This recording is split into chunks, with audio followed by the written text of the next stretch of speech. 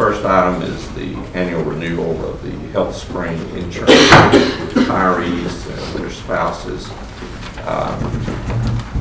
As the sheets that I have provided you prior to tonight and the one that's in front of you tonight, the premium for an individual under that plan this last year, or the year we're in, is about $110. The rate increase is going to $169, which is a 52% rate increase. And currently the retiree pays $40. There are some changes, and Rick with THW brought this to our attention, and we're going to propose that to you tonight. And Rick, if you want to talk to them about the changes and any of the other part, answering questions about coverage, we'll come back and then talk about what we're recommending to. Well, the retirees that are over 65 are moved to an advantage plan. And when we compare that with our health insurance cost, that's a considerable savings for us moved to an advantage plan. So the individual cost on health insurance is $619 for an individual and $1,287 for a retiree and a spouse. So using the Medicare Advantage plan at a cost of $110.74, $221.48 for the retiree and spouse is certainly an advantage for us. We currently have 46. My records show that we have 46 at that total cost, and the city and the retirees are just some $61,000 annually. Our renewal, which was substantial, would take that cost up to $93,000 for the city and the retirees. Now, as Robert pointed out, the retirees do pay some portion of that, so not all of that is the city cost, but a considerable amount. Making some small changes in this would help considerably. That instead of the 93,000, we'd see that drop to some 77,000, and the changes would be to increase the drug card copay. It's currently $5, $15, $30, and we would move that to a $10, $20, $35. And then we might take note that the current health insurance now, health insurance product, our copays are $10, $20, $45. So somewhat mirrors that now with the change. We have some duplication in our coverages in the fact that retirees are offered the Blue Cross Blue Shield vision plan here through the city, and they also have some vision that's built in with this with the Health Spring product. So we would look at removing that so that there is not any duplication, and then there's a foreign travel benefit, so that if someone travels outside of the United States, got sick, they would help to get them back to the United States if we moved, and that those policies, if we've got one or two retirees that would go off to somewhere like that, there's policies out there that would be available to them if they wanted to do that. But when we remove those three things, or change those three things, then our cost would be $77,682, down from the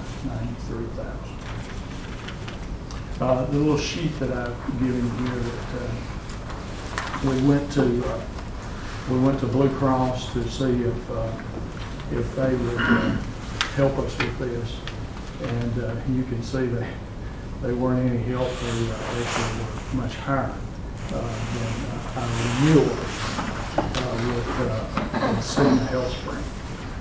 So they did say they would match the plan that we've got at 303 1/4, but our renewal was 169.13. So not much help there. The vision that you're taking out, that is basically a duplication. Yes, if someone would like to have the Blue Cross vision, they have that opportunity. The sheet that I gave you just shows the individual numbers, but again, you're going from 110 to 169. If you remove those 3 items, it gets it at 140. It's still a 30% rate increase, even with the 140, which is pretty substantial. In this, we're also recommending to you that we move to a percentage for the retiree pay portion, and that's on the sheet as well, and that would be 33%. This year they paid 36%, so that actually would go down a few percentage points, but it's going to be on a higher number. Would be 33% for the retiree, and that would make it $47 instead of the $40 for them to pay. And then for the spouse, we've recommended 45%, which is with the spouse and the retiree together, that would be $130 versus the $115 that they're paying, so it would be $15 a month. Let me say this in the broad picture of things. This is a critical issue, I believe, for the city. Not to get into that tonight. I'm just giving you a heads up that we will ask you to come back for a work session and let's take a look at the whole entire picture.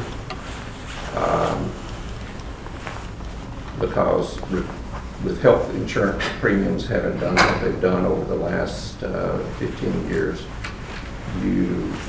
most cities have made some adjustments on the benefits, and so we do have some numbers to bring to you and some recommendations to bring to you and take a look at it. The city has not been putting money into a sinking fund to pay for future retirees, and so that unfunded liability has built up substantially. And so we want to come back and address that with you in a few weeks in a separate work session.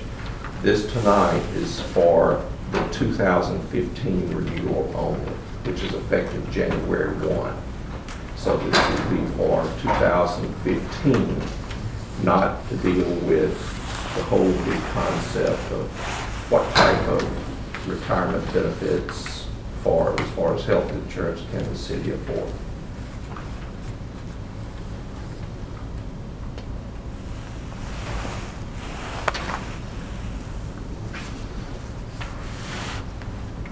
Are there any questions on that?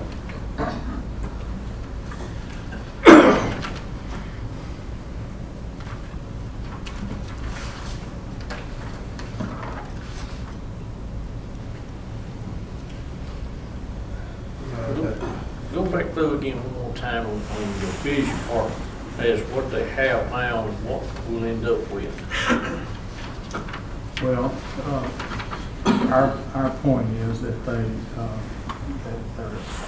there was vision in this with the health spring, but we are also offering that through the Blue Cross product. So to have that something that that we're paying for everybody, and then if those who elect it could elect it out of that Blue Cross, it just makes more sense to me. But you're basically pulling that out, and then if they want it, it's an option they have to pay for. Yes, correct. Yes. Now, the big end of this, I might tell you that the big end of the savings is off the drug cards, not off the vision or the foreign travel. The big end is off the drug cards. Some $24 of that, about $4.30 for the vision and the foreign travel savings.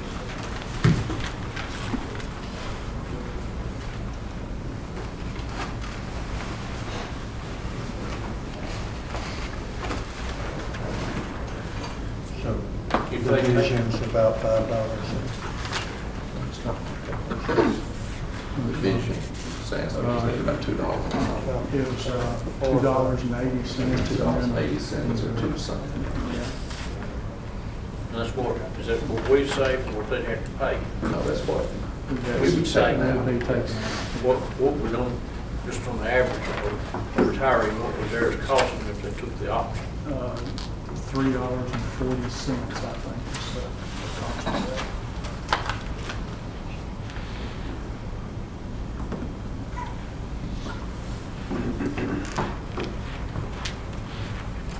I did not bring it for you tonight. We're in the process. We have done some polling of other cities to see.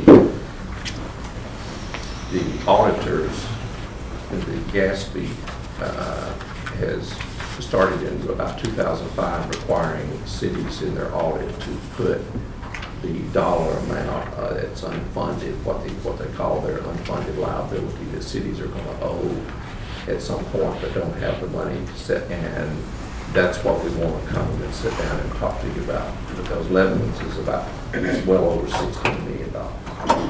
And so most cities, when that number started in 2005 to come out, began to make some substantial changes in what they do.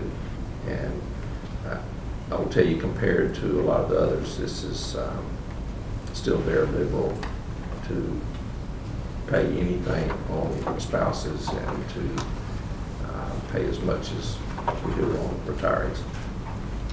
If y'all will look on that, on this little sheet here down over on the left-hand side, change the 5/15/30 drug card, that's $24.60.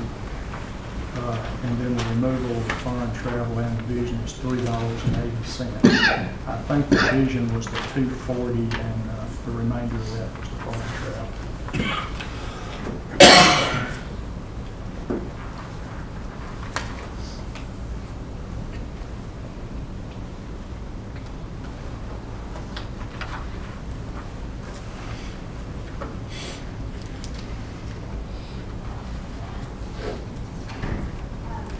Any other questions?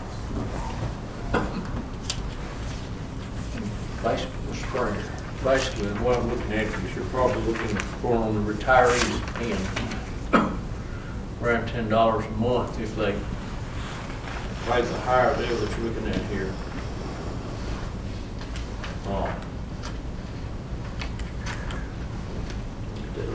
Spouse, it's a couple of them from 115 to 130. Well, they're gonna pay on a single person, they will pay between the 33% to the 47.69. So you got 7.69, then you pay the extra if you want the vision. So you're roughly about $10 a month out of their pocket.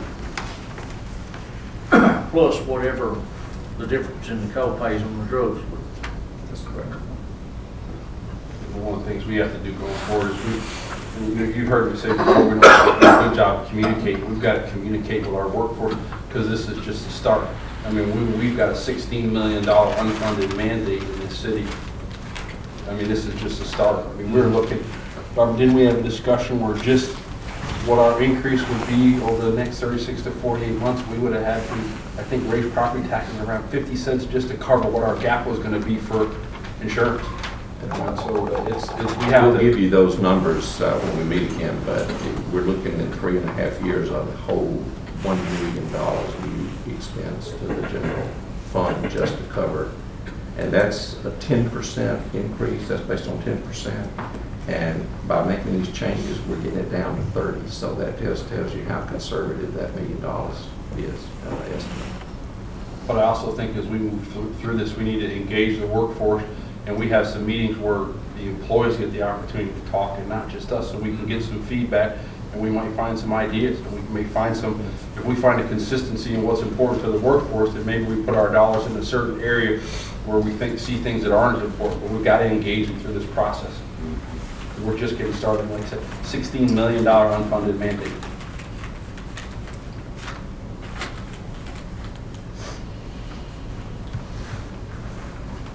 All right. Thank y'all. Jeff, our next item, we'll talk about the solar energy contract with Energy Source Partners. Jeff, and Ron, you want to?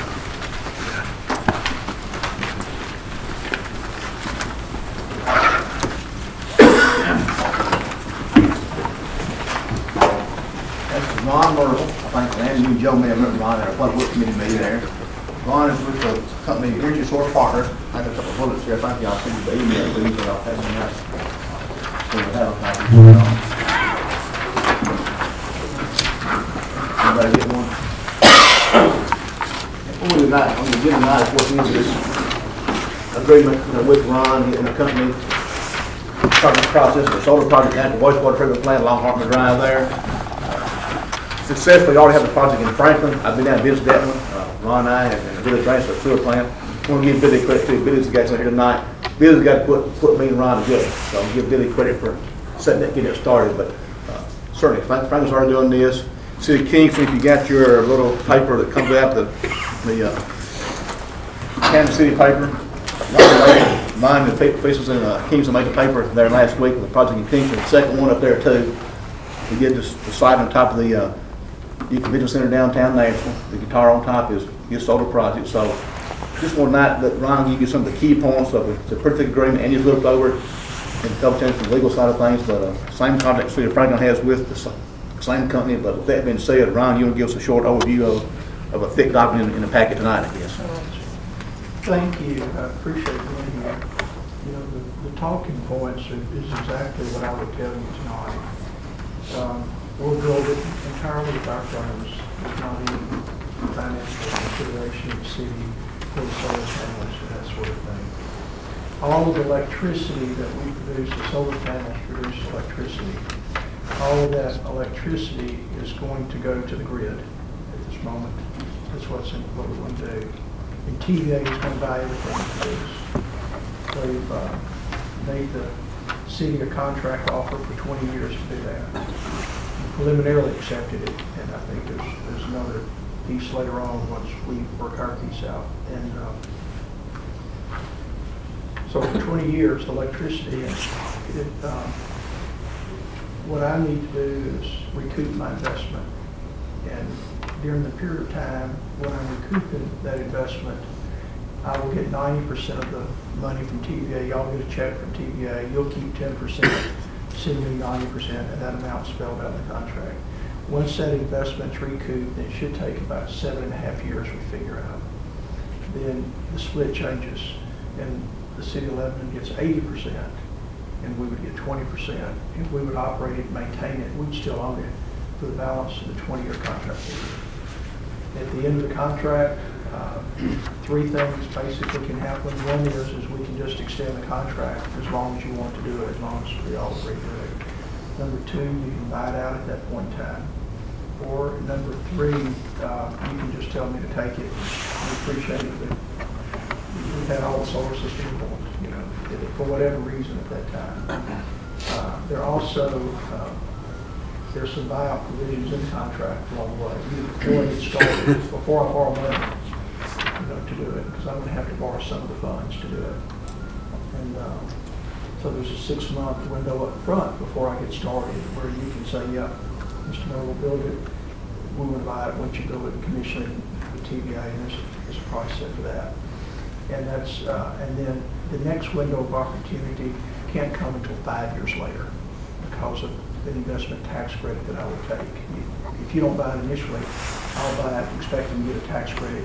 And IRS says I have to hold it for 5 years before, or otherwise they claw back the amount of that tax credit from me on a pro rata basis. So that's real straightforward. I believe it'll save the city about $3 million. That's what's planned according to the general fund. I don't have it with me tonight, but a meeting I had here with Jeff and some of the other city officials. Gladeville and Franklin, and it showed in real world what that project is doing. And it speaks for itself. So I think the $3 million is real, it's real world. The point of Franklin's, I think, is 1/5 of this one. The original Franklin's 1/5 of this one, I believe, 20%. And so that's it. If you have any questions, I'm happy to do it. Solar. I've been on top of the Music Center now for a couple of years, powering that, and powering Franklin, powering Kingston. I'm on 4 HCA hospitals, over 50 projects statewide. Extremely well to every office building they've got in the state of Tennessee. If you know those people, I'm on top of them. 6 of their apartment complexes. Lots of other businesses. Cliff Everly, locally. If you ever been by his shop, you can't see it from the road. You have to go to the backside of the building. The Cliff makes, I'll tell you, Cliff's making money. So there you go. Thank you. I'll answer any questions. After the 20-year term, if the city so chose to renew your contract with us, will the city still be getting the $25,000 a month? Or 80/20, yes. Even at that, I mean, does it still roll on with you doing the maintenance and others? I'm happy. We'll continue doing the maintenance. Because we own it, we'll operate it, maintain it. It's in our best interest to keep that thing really running well. Because we're splitting revenue. So that's my incentive for 20 years to do it thereafter.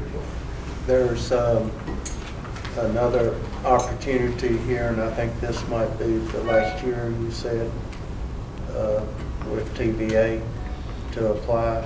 So I've asked you to go and make an application similar to what we've already done and see if they'll accept it. And if they do, then we can do this a second time. And Mayor, if I may, I've talked to TVA since the meeting about that, and the lady there who oversees this program, and what she told me is that Lebanon is eligible for another megawatt project.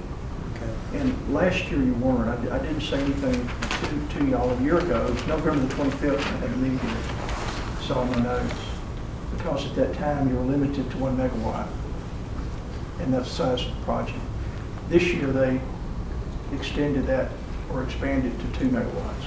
Now, Mayor, what you don't know is, what I was going to tell you tonight, is that we can do another megawatt, it just can't be at the same site. Yeah. You've got to move, it's got to be somewhere else. The city 11 can own up to 2 megawatts now in the program, but they can't be at the same site on the same meter. We got sites. We got some.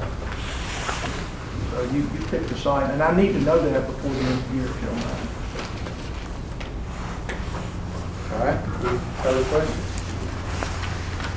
So basically, all we're doing here, they're taking a piece of property, just sitting there now. We're going to lease them to land at 0 for the lease, but a 10% return the first 7.5, 8 years, and 8% return after that. And I have Franklinville right here, and like I say, I just put it back up there, but they're 1/5 of ours. It's pretty solar energy, and they received back at just 54.34, and that was the month of September. This is September 19th due date, so just this the bill. So if you're 5 times that, you expect about 25,000. So 10% of that house is 2,200. So they notice that's immediate. And then, then obviously in 7, 8 years, hopefully it'll be 25,000 coming our, or 20,000 coming our way. And right now we do plan to send it back to TVA. Just if you could at some point in time, turn around and use it at your own plant. You like to put them in an area where you have a high need in case you say you want to turn it back into your own operation. At this point, it's our benefit to set it back to TVA. Also, this general fund money, one. This is general fund money? No. When it comes to us? Yeah.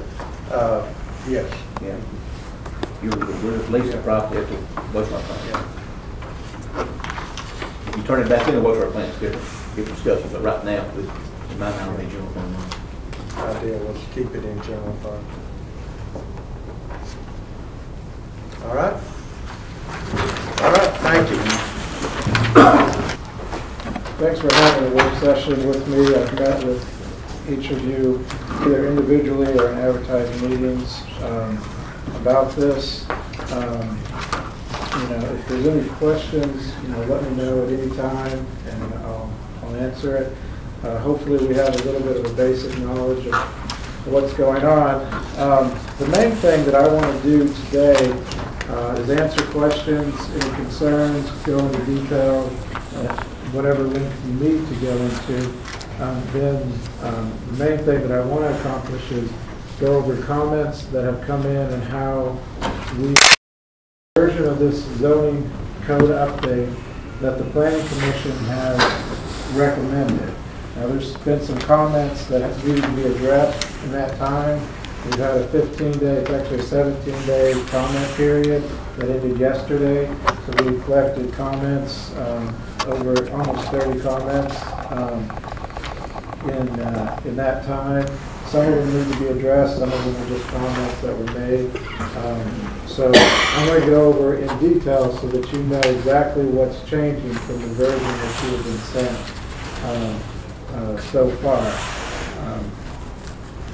If that's agreeable to everybody. I did want to run over some background on this. I do have the consultants from Parsons Brinkerhoff who have been working on this since 2007. So I've got some background knowledge that beyond what I know about this project, if we need to go back that far. I'll just start off with just a brief overview. Planning Commission. Yeah, we do have planning commissioners, Board of Zoning Appeals, members here. We've got some local citizens. I don't see any store. Jack's in the back. This started in 2007, and I don't know the whole history about that, but at some point it was stopped. It was brought to the city council and never got any further. I got here in 2012, and I didn't pick this up for about 9 months because I didn't want to jump into something without knowing the city of Lebanon well enough to move forward. We've been working on this for about a year. We really picked up the pace about 6 months ago. I've had over 20 advertised meetings with the Planning Commission Zoning Code Update Committee. We presented this and are still waiting on comments from Public Works Committee and the Board of Zoning Appeals. The Board of Zoning Appeals would have commented yesterday, but the meeting, we didn't have a quorum, so the meeting's been moved. I expect Public Works Commission to comment on it on Monday. We've had monthly developer meetings since August, and they have been given an opportunity to comment on this. We reached out section by section in the spring to developers, engineers, architects, and surveyors to comment on this. Each section, we do a section each week so that there would be time for everybody to comment on this. We've had 2 public meetings in the comment period. We've had 17-day comment period that was advertised to every media outlet that we know of. Press release was sent out. This has been posted on the website for 17 days. That's just a brief, that's the public input that we've been seeking and been trying to bring into this process. So we have it going out and getting input as best we can.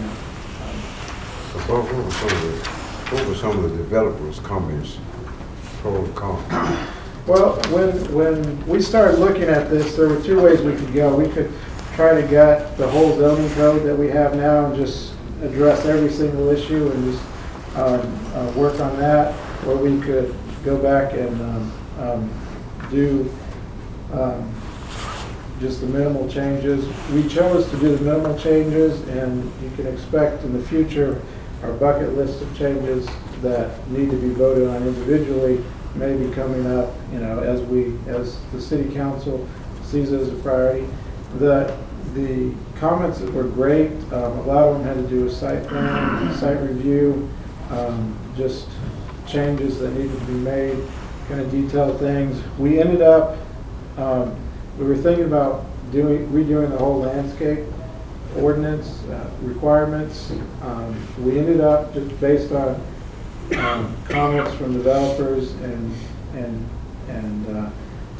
engineers, architects, just backing off on that, because we got to the point where we would have had to hire a urban forester to get it done. What we did end up doing, we're adding a requirement to put street trees into, or parking lot trees, shade trees in parking lots. We're going to keep that, but we're mostly going to address the landscaping at a different time. A lot of those comments just got integrated into the code, so I'm trying to think of in detail. But it was about 6 months ago that those came up. We've had some developers still giving us comments, and they're in our comment list that I have here. Are there any questions about that part of it? Anything else I need to go over? So you backed off the landscaping portion right now? Yeah, we had considered completely changing the landscape requirements in the city and the site plan requirements. That was just going to be an overwhelming task to accomplish. It would have put this back probably a year if we were to do that. So we went back with pretty much the language as best we could that we have right now for those sections. We did, as far as site plan requirements, the street trees is a big thing that we add, or the parking lot trees is a big thing we are adding. We are also, the apartment complex regulations are not defined in our code as what an apartment complex is. Those have come out. There's some confusion. That will need to be addressed at some point, how we handle that. You said parking lot trees? Trees and parking lots, so we have shade. I don't know where you were at the time. Down there, we had a bunch of trees down there by Kroger. I mean, great big trees. And I was coming there one day and cut every damn one of them down.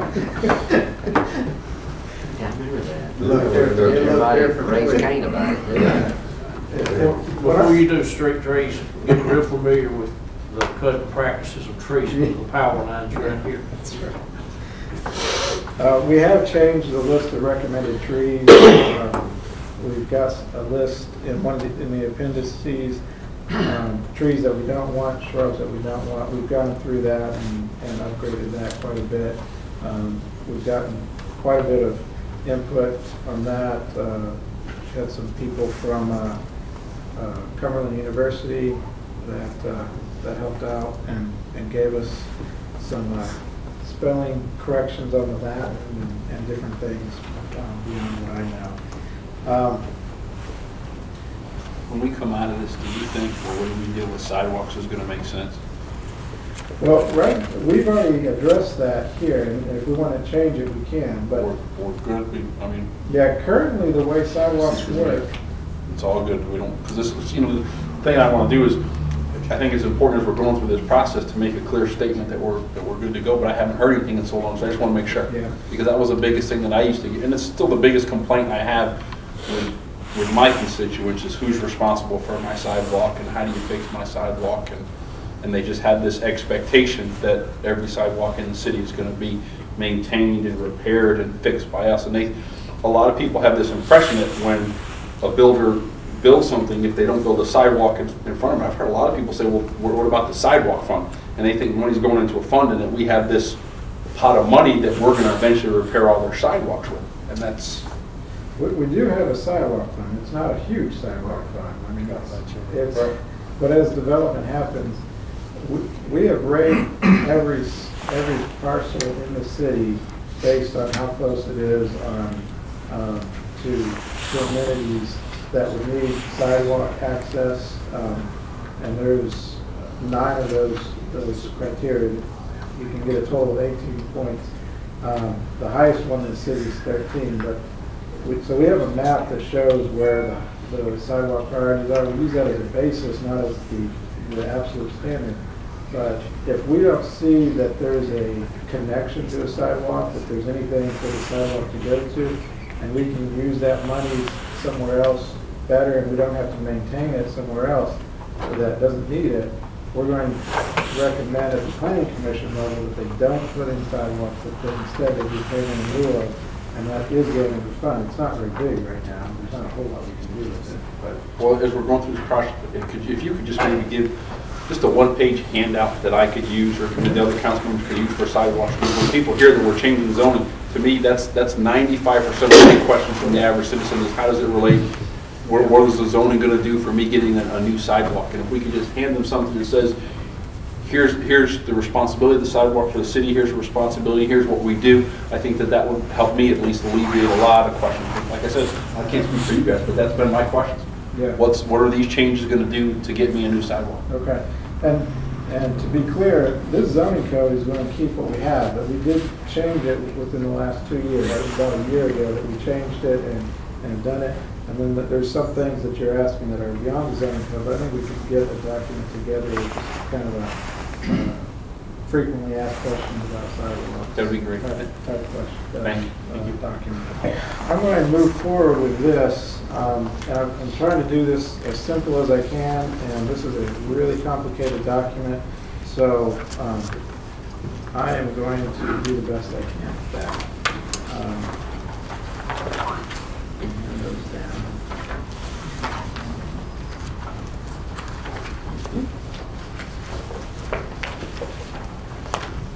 And this is,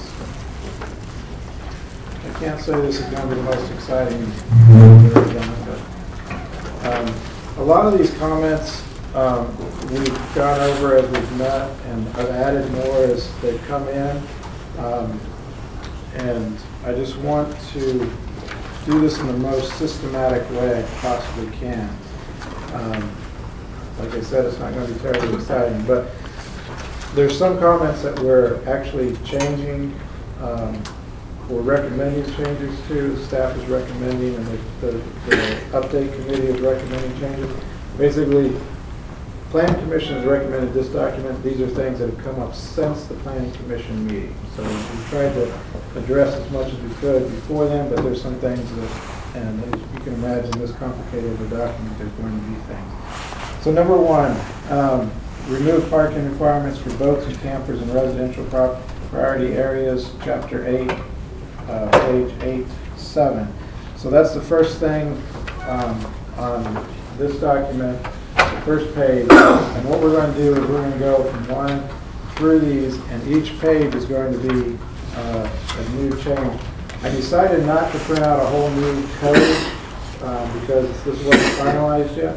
I've only got the pages that I've changed stuff on. So the page numbers are going to be how they would work in the zoning code, the full document. So you're saying these changes are already reflected in here? They're not reflected in here, they're reflected in here. So in other words, we can take this page and plug it into what we've got. Exactly. You can take this page, plug it into what you've got, and you should have pretty much the document that we're looking for. Now, if I am making a change or suggesting a change that we don't like, we don't have to do it. We're just trying to address the comments. So, in relationship to number 1, I've taken out the section about whether you can park your vehicle in the front. The idea is that we think maybe this is a better bucket list thing, not necessarily it's a bad idea, just that this may not be the time to deal with that. This section that I'm taking out came to us from the 2007 version of this. Of the code.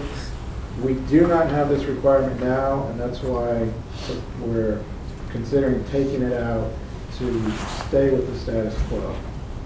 So, but we are keeping the language about not living in a camper on your property. So Doesn't it make sense for them to not be allowed to park or store in their front yard? I can ignore this if you want me to, but we can either handle it on the bucket list and just pick it up on another day, or we can just leave it, we could leave it in there. And I don't have a problem either way, as a comment. Yeah, that's what I was thinking. I don't want, you know, the SS Minnow parked in somebody's front yard. I can't think of that Clark Griswold movie. In the front yard, he'll never, I mean, I've got those relatives, they won't ever leave. I think we should ignore it. I mean, because it makes sense, it's just saying you can't park it in the front yard. Right. Well, That it makes sense. depends. You probably need to break that down, you know, like a lot of guys have bass boats. You know, they're not that big. And when I said, we need to, I think you're gonna run into along the lines of what you're saying, Fred. I think you're gonna run into this, some smaller. yeah, because I have a boat, I have a little 15-foot boat. Because I got it in my kind of back. But I'm just saying, I used to, when I fish a lot, I park right beside my carport where I can easily get to it. I'm just saying, we probably need to break that down on the size of boats. Right, so let's leave it in and just put that on the bucket list. But You know, a lot of homeowners, that's what we was discussing the other day, a lot of homeowners associations have this in, not to do it. I think we're gonna have a few of the smaller areas where it might be. I'll just put it real blunt, I got some areas where if they don't put it up close to the front door, it'll be gone in the morning. And let me just, the reason, one of the things that I try to do when I do this stuff is think about the other side. What if we do this? What if we don't do this? So obviously, if we leave this in, then nobody's parking their boats in the front. Nobody's parking their RVs in the front, and that's good. But the other thing that happens is we're going to lose some commercial and industrial areas to more storage facility units that really, you know, they're not going to employ anybody. There's going to be storage areas, but they're going to go into land that can be used for other things. The other thing that goes into this is the enforcement of this, and that's probably the biggest reason why I would lean towards not putting it in right now. Is we would start to be the enforcement mechanism. The way this would get enforced, if we put it in the code, is and this is, I'm not the expert, but this is kind of how it would work. They would have it in there for more than 24 hours, because that's what we say. We give them a letter saying you have so much time to move it. They'll move it. They'll put it back. We'll send them another letter. Tell them to move it. They'll move it. They'll put it back. I mean, the enforcement of that criteria is something to think about.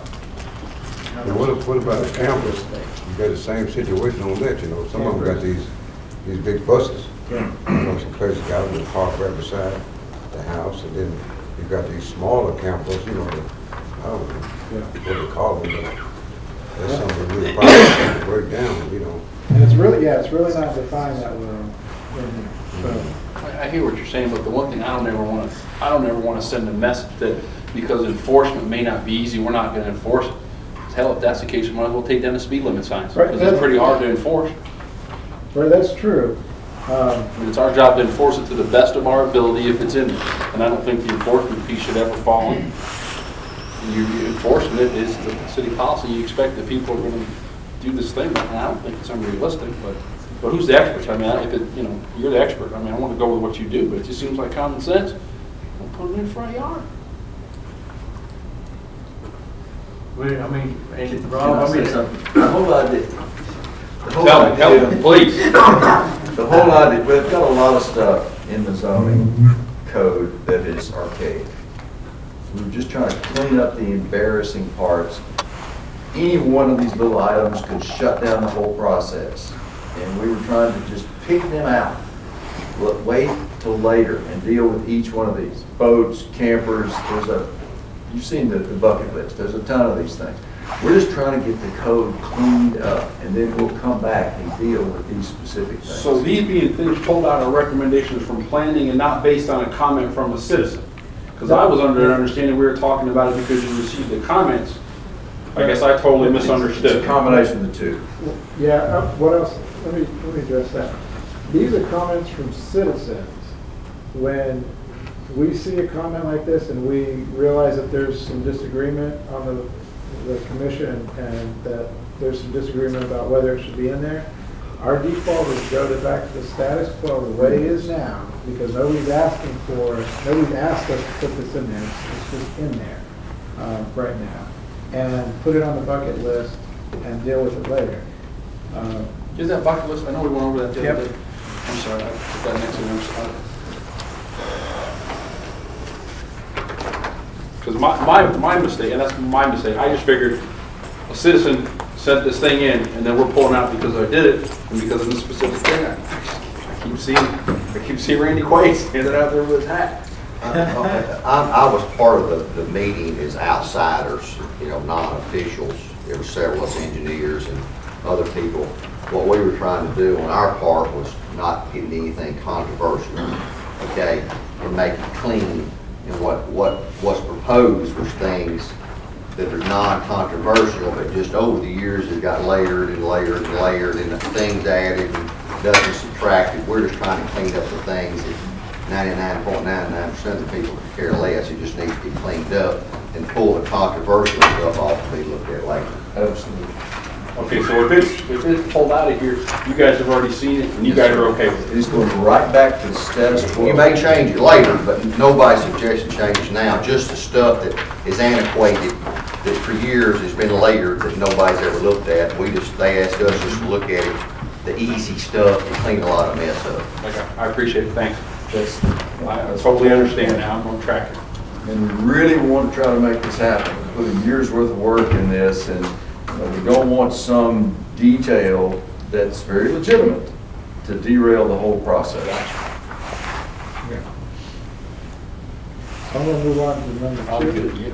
And I understand it now, I'm good now. And I'm just going to say that one's going on the bucket list. That's going to be an item we're going to, And his bucket list is something that may be controversial, but you can take one at a time later. You guys can give us a priority on that bucket list. Yeah. Which are the things that we want to work on first? We have no agenda. We're just trying to get the archaic language out of the zoning code.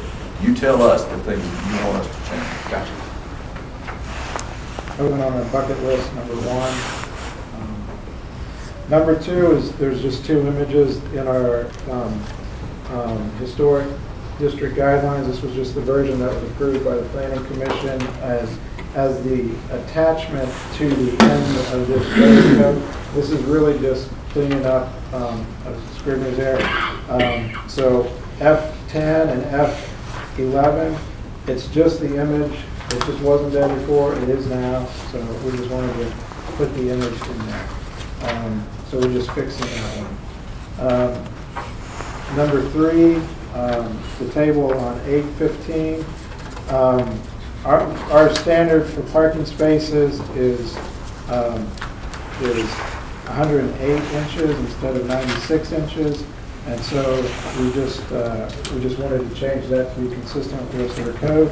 The next page is an illustration, same adjustment. We're going where it says 108. The original version had 96. We're just changing that. That's just a simple fix. And that addresses comments 3 and 4. Gravel is an issue that has come up.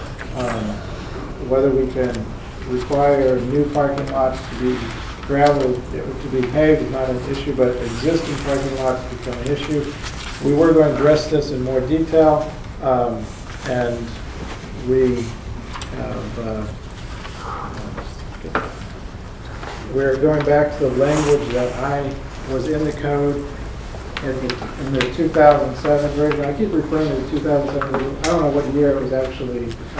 It was last edited before I got here, but it was started in 2007. So we're just going back to language that was in the 2007 version. We were trying to clean up some stuff, but we think that on 830, the gravel issue is just something that needs to go on the bucket list. We won't worry about it right now. So the idea was to just fix that. On page 838, item number 2 at the top is the highlighted, and actually I'm just seeing item number 3 also needs to be changed, but it'll be a duplicate. It should be a duplicate of what's on 2. The idea is that it needs to include 3/1. It can't, to exceed, it's supposed to be 3/1 and greater. So we're just going to change that to include 3/1 or 3/1 slope, 3/1 slope. And that, we'll do that on both 2 and 3. So we'll make a note to fix item 3 as well.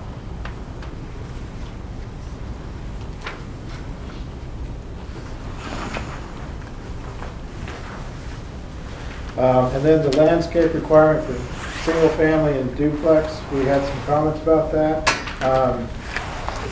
and how that would work. The easiest thing right now to do is just to pull it out and consider that as a bucket list item, whether we're going to require certain landscaping on new single family and duplex developments. And that's not highlighted, but I've got it crossed out there. And that's on the same page.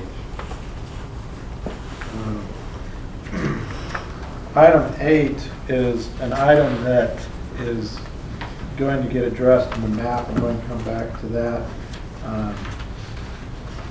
But basically, this involves Tix Ward, the areas north of Hickory Ridge Road and Tix Ward that are shown on the original map as RR. We're going to go to RS20. They're less than 3 acres, so they're going to fit a little bit better in the RS20. So that's something that should address item 8 and item 9.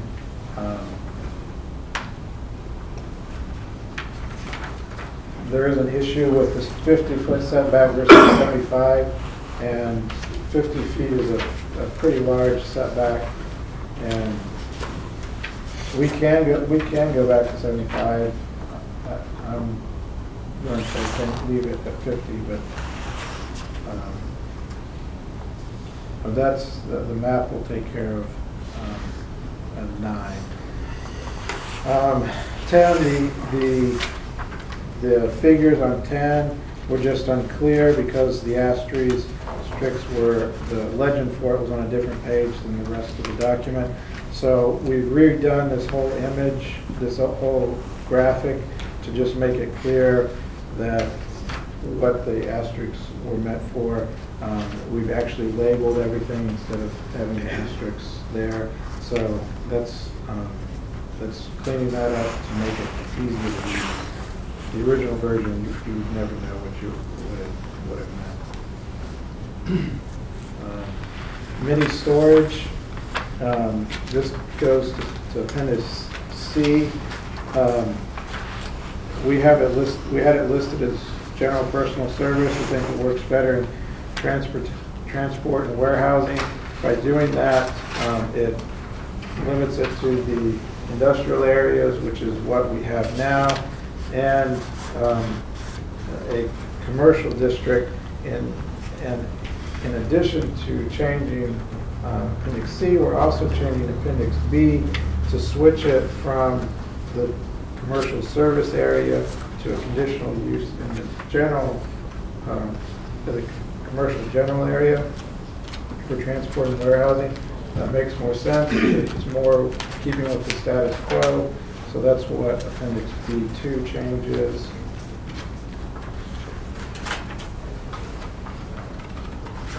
There's just 2 tables with that. Okay. We really get back at 12, we start to get into repeats of comments that have been made before, and then some other comments that don't really need to be addressed.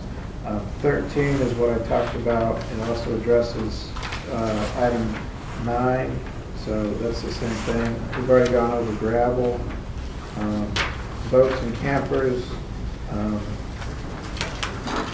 Again, 15 is gravel. So you can see we're having feedback on this. Granny flats are on, and this is really more of a comment on the bucket list, but granny flats, we don't really need to change anything like that. on that. 17 is a letter that we got in this comment period about townhomes. There's not really anything we need to do with that one. That's the one I sent all the council members. 18, again, is brand new flats. 19 is more about the bucket list and priorities that we have on it, but the code doesn't need to be changed based on that. Number 20 is an individual property owner who was asked to be zoned, what our current zone is B. He's currently in our current zoning district B6, and he would like to go to B3. This is the Blackwell Realty. The neighboring property just got zoned to B3. I am reflecting that change on the map. I had a conversation with Joe about that as being appropriate. It doesn't have to stay that way, but it does make sense, and we're going to get the next item actually ties into this a little bit too. The next item is not in this packet that you have in front of you on it stapled together. It's a separate stapled item behind it. And this is the comment. B6 is going to OP, and the way it's written right now, some of the protections that B6 have. B6 is a commercial neighborhood type office zoning that's meant really for Main Street. That's how it was designed. We didn't have a historic preservation at the time, so it was kind of a protection for some of the houses on Main Street that were going commercial, going to office. The Historic Preservation Commission has asked that we retain those protections. That gets a little bit more complicated than I could just throw into this, but that's something that I'm going to have the consultants work on and how to word this to make that work. But essentially, we're just trying to keep the status quo with the protection of the B6. Now, number 20 on Lebanon Pike is zone B6, which is a zoning district for Main Street. Clearly, that's not Main Street. And that's one of the reasons why they're throwing it in as a possibility that the way to solve that issue would be to make it a B3, or in the new code, it would be a CS, commercial service area, instead of the office professional. I don't know if that made any sense. I hope it did, but I went over it with the councilman and the board. So anyway. What area are you talking about, B6, like down in front of the high school, where they built that little strip mall? No, B6 is just on Main Street. Most of it's on Main Street. It's got, if you look through this document that I gave you, there's about 7 pages going over restrictions on demolition and how you build and what the reviews are. It's really an attempt to have some sort of historic preservation without the historic preservation district being there. Not trendy. B6? Yeah, it's That's traditional different. office. So, anyway, Kind of like these down here. Like land. Which one's giving example of? yeah, the last one we rezoned on Main Street. If you know, there's the Sonic, and then there's a shopping strip next to the Sonic, and then there's a checking and cash. And right across the street from that checking and cash, there's a house that we just rezoned not too long ago, and that's a B6. Yeah, and that was just to give them the option of using it for The same side yeah, of the street. projectable house. Okay, yeah. Right. So that's now a B6. If you skip one house, then there's a couple more B6s right down from that. They're really meant, it's really meant to have offices on Main Streets, in historic buildings, close to residential. I mean, it's really. It's a blend. It's Yeah. a blend, correct? Yeah. And you have a demolition factor tied into it. Right. So that's what the B6 is. And most of the properties are right there. There are 3 exceptions to that with the B6. There is the Blackwell Realty Office on Legal Pike that we've talked about.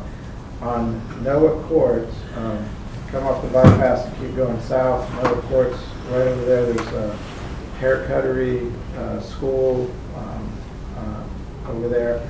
That is B6. And then we just rezoned a piece of property on Castle Heights North and Coles Ferry to B6. Those 3 do not fit the normal B6 zoning district. And we have added the COs. One thing that would be appropriate, I have not reflected it on this map because I thought that would be a little bit presumptuous, is to change, we don't have anything that says CO, commercial office zoning district. It's a new district that we created for office use, commercial office use, something that we've heard that we need, but we don't have. Those, the Coles Ferry, Castle Heights property, and the one on Noah Court would be good candidates to just be the first ones because they're office uses, but they're not really in the traditional B6 historic areas. So, does that make sense? Because they're still in the house. Yeah, because they're not houses, they're new development. There's no point in having them come to the planning commission to see if you demolish them. They're just outside of that Main Street corridor. Anyway, and that's not reflected on here. Right now, they're going to the OP. You can change it to CO if you want. But the Blackwell property, they've asked to be B3 or in the new district, CS.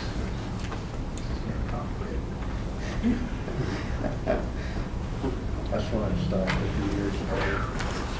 Yeah. Okay. Item 22 is a comment. Doesn't need to change anything.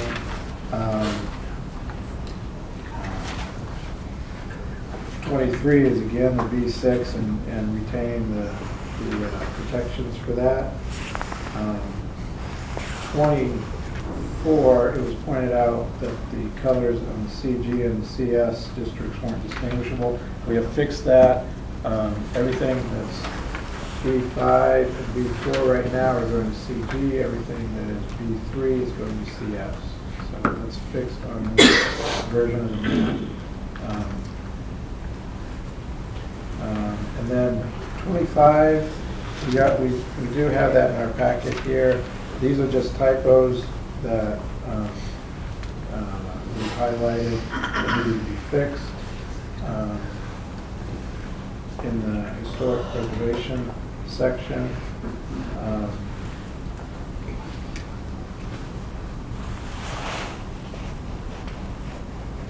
Grammar. Yeah, just fixing those things. 26, mostly what's going on there, and I actually left it out, but it's, I've got it. I tend to leave it out. There's a table that we have that has the commercial neighborhood listed as neighborhood commercial, so I'm switching that back, and the downtown commercial and commercial downtown switch. So every commercial district should start with a C, so we know it's commercial, and then have the rest of the name after that. We have actually switched college university to university campus so that the C would not be at the front, because we get the back and confused with the commercial district. Anyway, and then 27, there was a request that RM6 the height limit on that may need to go on the bucket list. The request immediately was to take the 35-foot requirement out, leaving the 3-story for now, and that can be looked at a separate time. And that's, The main reason for that, instead of requiring somebody to end up putting a flat roof on, what they could do is still do a gable. And then didn't you talk about maybe creating later a zoning that would kind of mirror Hamilton Station that says, okay, somebody wants to come in and do another development, you've already worked out the kinks, you've got everything set up, and then you could and it would be zoned to meet the same requirements as that project?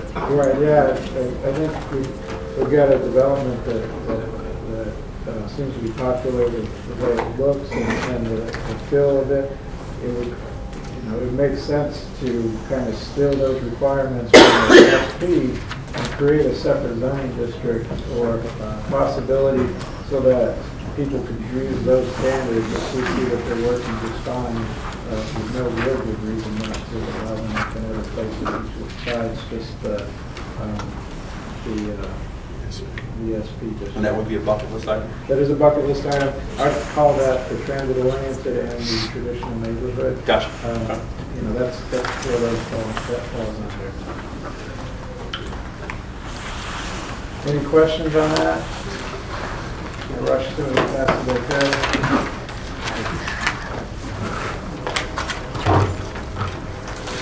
Just like to say thank you to all the people that have been involved in helping us get to this point. It was kind of stagnant for a few years.